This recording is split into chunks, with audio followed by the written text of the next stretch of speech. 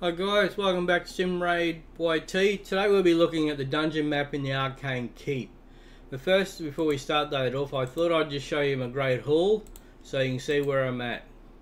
Yeah, I'm only a low level to mid, getting closer to the mid level in the game, so my Great Hall is starting to increase in levels, but the most important is to work on accuracy. Now the reason I have the 10-10 down here on the Void Champions is I mostly have Void Champions in my team, so I worked on them first to get them up higher, to give them more accuracy, and I'm working on crit damage as well for them. Okay, so we'll go down into the dungeon, into the Arcane Keep. We'll have a look at this here, what it says for the boss guide. As you can see, he's got his wind slash, attacks all enemies, inflicts 50% less damage. Last stand, places 60% increased defense buff and 30% increased speed on himself, and almighty immune passive as well, immune to stun, freeze, sleep, provoke, block, active skills, block, passive skills, fear, true fear, petrification, debuffs, also immune to HP exchange effects, HP balancing effects, and cooling down increasing effects. So he's also placed a 30% increased speed and a 60% increased defense on himself. He has 2 minions to help him out. The minions are the side little champions he has. The left one places a 50% decreased attack debuff on your team, and the right one removes all buffs from your champions.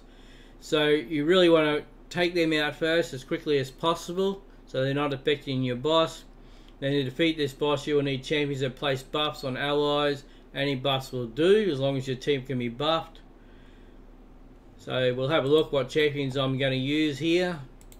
We'll go back into the champions section.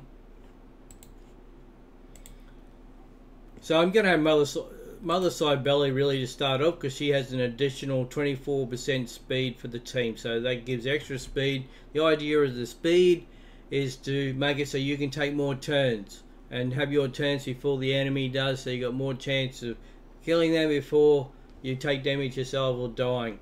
So I set up as much speed as possible. I have 247 speed on her, accuracy of 184. Now with accuracy it works by, if you work on yourself about 10 accuracy per level, it gives you a good chance of still getting your skills away. So like if you had level 10, you'd want 100 as accuracy, level 20, 200 accuracy, or pretty close to it. Now, Mother Cybele's here for her Soul Shepherd. Places a revive on death buff, 60% increased defense buff on allies for 2 turns. So if you have champions will die, she can bring them back. That's the idea of bringing her in the team with her additional speed and her uncanny transfer. What this is you have a champion which is low in health. You can transfer Mother Cybele's health across to that champion, and then puts a block buff on Mother Cybele to take any damage, so she can re-heal herself to give herself some energy back, health back. The masteries, we won't go too much into it, but as you can see, this is how I set up in offense and defense here.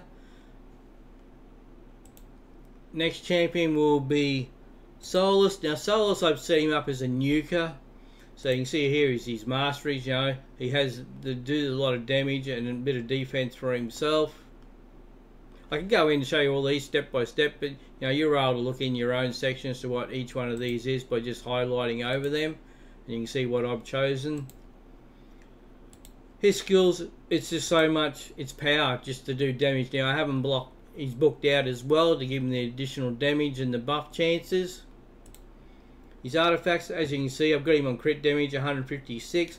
Over time, as I still keep getting better and better gear, you just swap over, put different gear until you're at the stage where you have your sets, and then you can set them in what sets you want to run them in.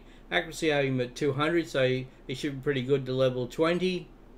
With speed, we've got quite a bit of speed on him to take turns, so he's at 180, 191 in speed. What other champion we're going to use here? Well, we're going to use Ghostborn, because she has skills of attacks all enemies, has a 75% chance of placing a 60% decreased defense buff for 2 turns. This debuff cannot be resisted, so that means automatically whatever happens, it will work on those champions, which then helps with my nukers to give them extra damage because they got the defense buff on there.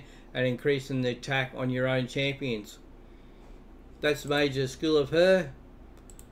Artifacts, as you can see, I haven't got it really booked out yet, but I've got a lot of speed, so that'll make it that she'll go after my other side belly, and she'll be go before my nuker. So having the extra speed, she goes ahead of the nukers, which gives them, then they'll have the defense buffs up and the extra attacks buff on themselves.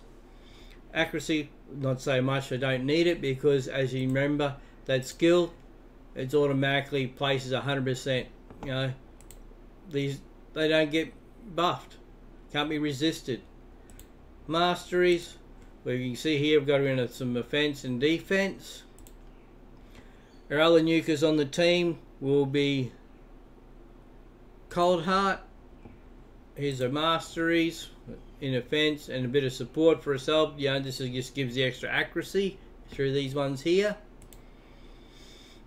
The skills is just really about this Heart Seeker, and it'll turn the turn meter of the other champions back to decreases back to 0 each time to make it they don't take their turns.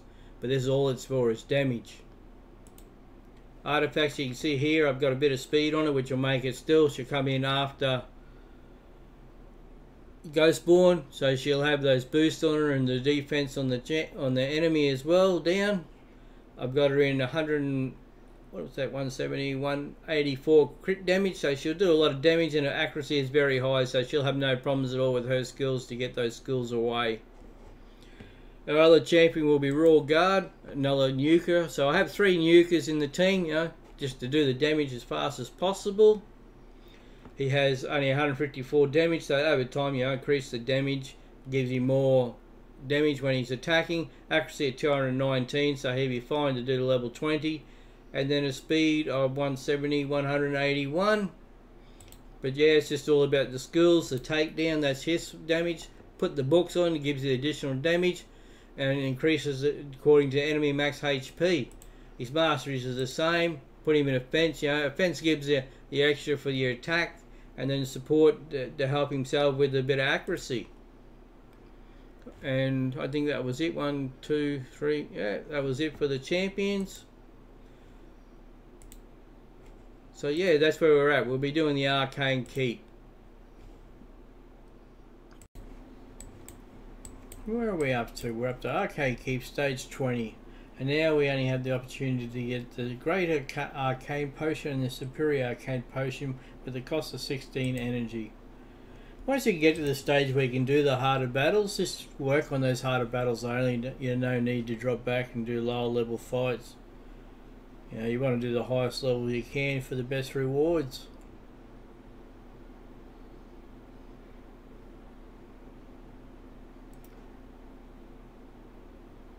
Now I've got my website underway as well. I'm starting to progress on that, adding videos and information to it daily. So you want to check that out as well. It's rayshadowlegends.com.au.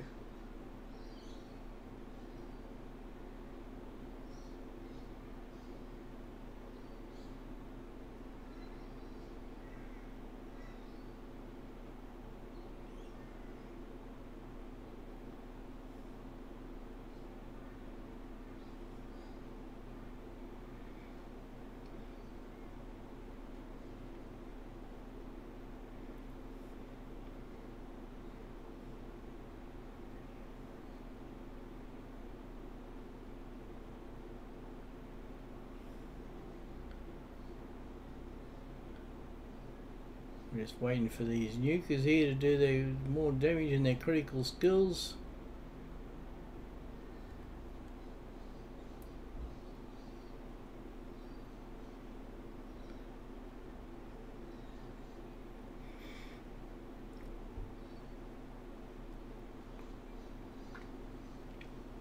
Mother Side Belly, the Soul Shepherd skill there. If any other champion did take damage and dies, they would automatically revive on the next turn. We've got a stun out here on the left minion.